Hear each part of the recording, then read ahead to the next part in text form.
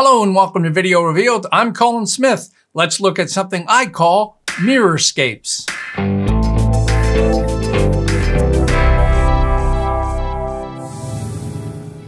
All right, I wanted to show you some of the things that you can do when you combine effects inside Premiere Pro. Yes, you can go to After Effects and do crazy things, but a lot of editors find that intimidating. Well, with only layering a few different effects in Premiere Pro, you can get amazing results.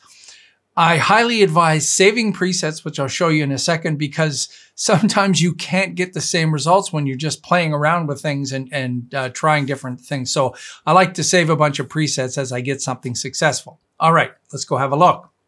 So I've got 3 clips here as examples. The first one is a good one because although it's fairly locked off, there's lots happening from one side to another. So there's lots of things that crossing across the path.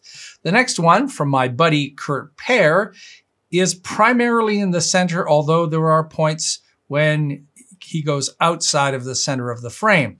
And the last one is this shot from Adobe Stock that is primarily in the center, but the subject moves outside of that, and you can see these wonderful light flashes going on here. I also like this because the background is clearly defined from the subject. So now whenever anything is moving out of the middle of the frame, which is where we're going to apply our mirror effect, it's just going to create some great results. So 3 clips, and I want to try this effect on all 3. I'm going to use an adjustment layer because that way one change to the adjustment layer will show up on all 3 effects. Let's do that first. So in the project bin down at the bottom, it's the easiest way to add an adjustment layer. Click on this little new item icon, adjustment layer, makes it the frame size. Click OK, drag it to our track, and drag it out. So now every time we make a change, we need to make sure we've got this selected. So make sure you've got the adjustment layer selected. In our effects, they might be over here in this section here. In our effects, type mirror. These are my presets. I'm just going to use the one in the distort category.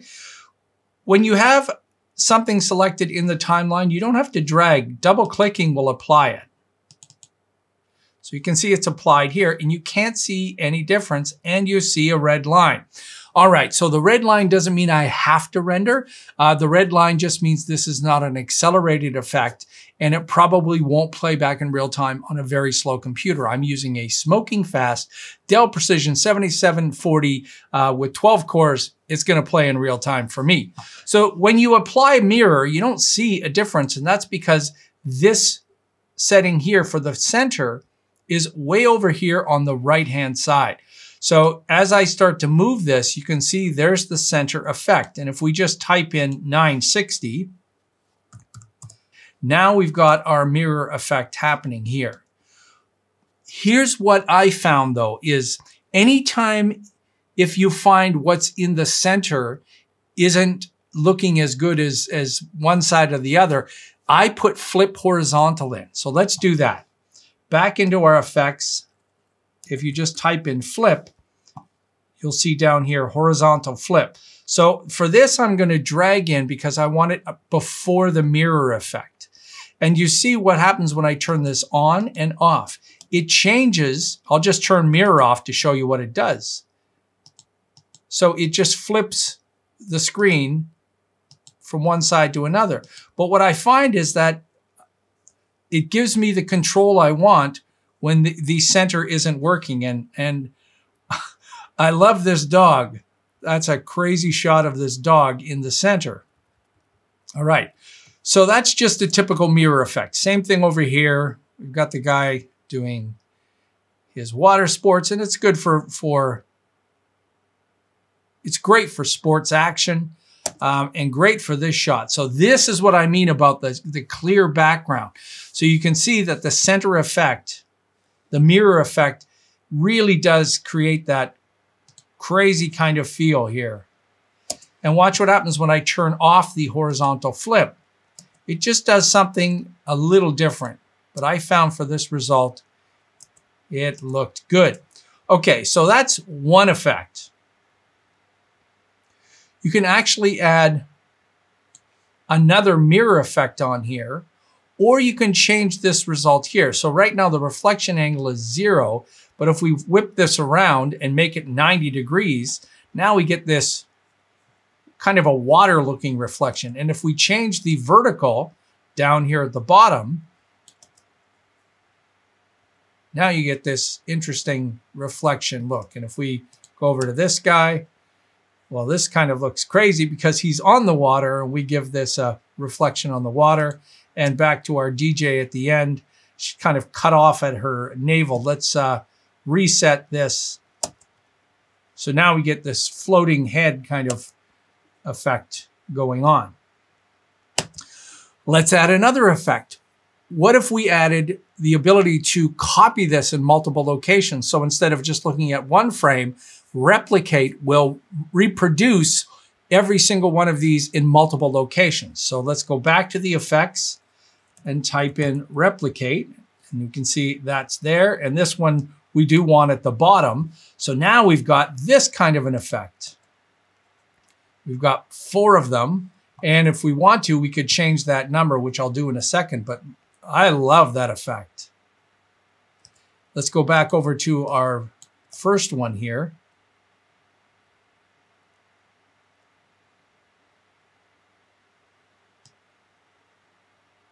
So now it's becoming more of a geometric pattern. And it starts to fall apart with this one because there's not enough stuff in the middle. I mean, as far as looking at what it is. Because now it's starting to look just like a geometric pattern, which could be cool for a background.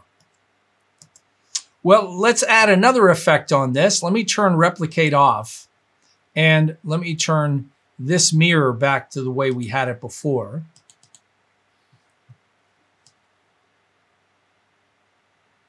And let's do it on this one here.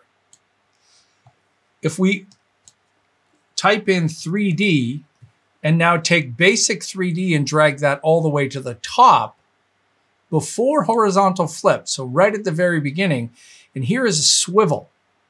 Let's watch what happens when we change swivel.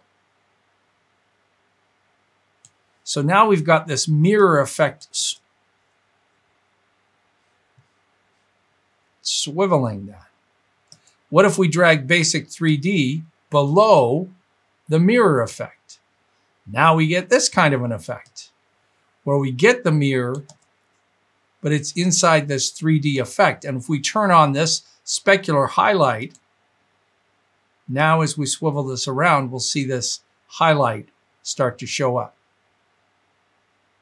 Now basic 3D is accelerated, and I've got a super fast NVIDIA Quadro RTX 5000 in this laptop, so it's wicked fast. But you can see this effect. Now let's turn Replicate back on. Now we've got this kind of a thing happening where we're affecting that. Now I've got my background on transparent. By default, yours would actually be black like this. So now we've got this kind of an effect. And if we turn the count up, so instead of 2, we turn it to 3 by 3. Now we've got 9 of these happening on here. Now it's getting kind of hard to play, even on this system.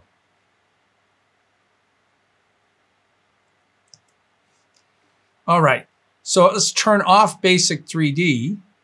Let's go back to 2 by 2. And now let's try transform.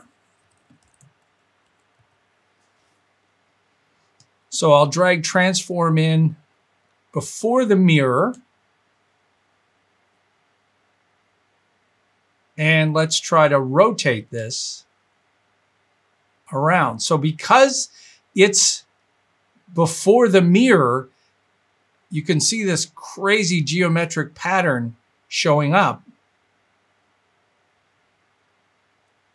If we drag transform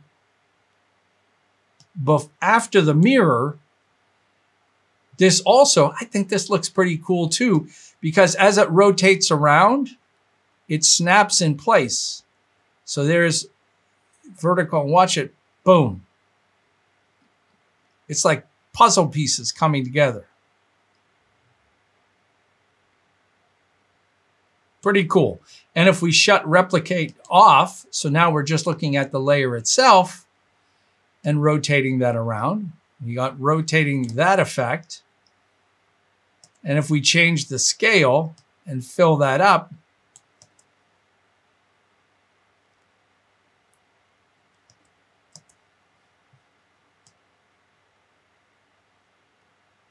now this is looking crazy.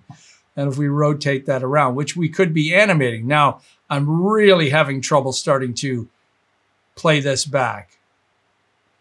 And the scale is huge, so the image starts to fall apart. But remember, we're making stylized kinds of effects here. We're not really hoping that the clarity of the image when it's zoomed in this much is going to be representative of the original image. So let's turn transform off. Now, let me just show you the presets that I saved. So I'm just going to remove all of my attributes out of there. Right click, OK. We go back to the original, and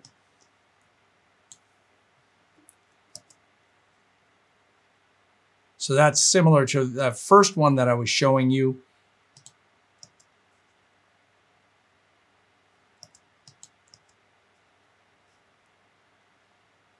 All right, I'll undo that. Here's my second one. And this one is using the horizontal flip, mirror, mirror, and replicate. You can see these great geometric patterns on here.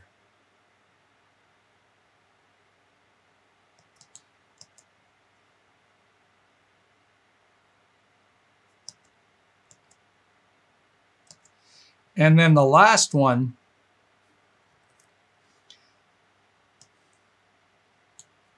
it's using transform, basic 3D, and 2 mirrors on here. So you end up with something that looks really crazy. In fact, if we go back over here, what I think is remember that dog?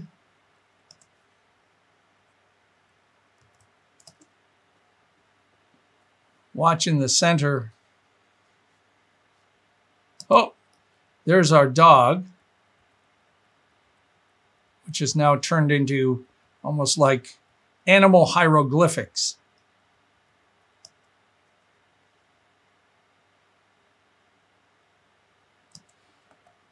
So if we turn back on the transparency grid, we've got transparency here.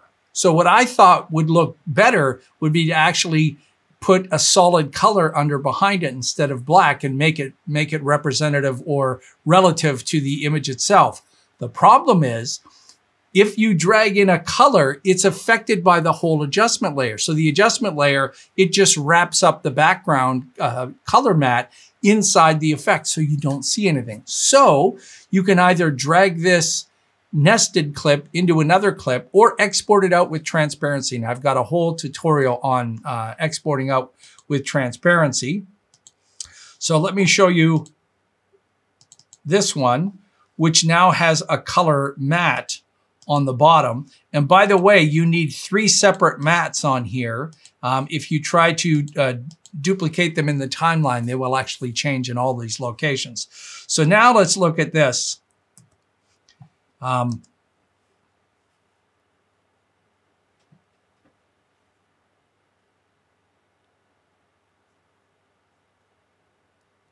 There's our dog. And this is what I mean by saving presets. What I just made you didn't look as good as this. I don't know why. Remember, I'm just playing around with a bunch of settings. So I'm glad I saved my preset and exported this out because this one looks fantastic. Look at that. And these wheels coming forward. Okay, I love this. Check it out. The wheels come forward and look at that. That is amazing. It almost looks like a little bit of a steampunk look. I would go to our water sports shot. This one, again, it's less about the person. It's more about the effect. And then at the end, we've turned our DJ girl into our 4 naval girl. So all in all, a pretty cool effect. All right. So how do we save the effects? whenever you have an effect over here, if you hold the Control key on Windows, the Command key on Mac, you can select multiple effects. Right-click, save the preset, give it a name, and write a description if you need that. And then down in the effects, they'll show up in your presets here. So that's where they are. And I also advise you exporting out your presets to save them, because a lot of times when you update, they'll be gone, or if you clear your presets or cache or something, they'll be gone. So you should be backing those up. So there you go. Little something I call Mirrorscapes. It's more about getting you confident with playing with multiple effects. Don't just drop an effect on it, look at it and throw it away because it doesn't do what you want. Actually add multiple effects on here and play it back. But also be, remember the fact that if you got a really slow computer, your export is gonna look fine. So when I export this on a really slow computer, it's gonna look as good as this powerhouse here. But playback might be a problem. Yes, you can render the timeline. It might take a little bit of time. Some of the effects are rendered or are GPU accelerated, and when they are, it's incredibly fast. But all in all, there you go. There's something I call Mirrorscapes. Hopefully you think that's interesting and fun to play with. If you're new to Video Revealed and you found this informative, please take a moment and subscribe. We really do appreciate when you do. And if you want to support us some more, you can do that through PayPal. There's a link in the description of this video on the front of the channel, also on VideoRevealed.com in the YouTube section of our website. Till next time, I'm Colin Smith, and it's my job to let you know all the cool tools that you already have in Adobe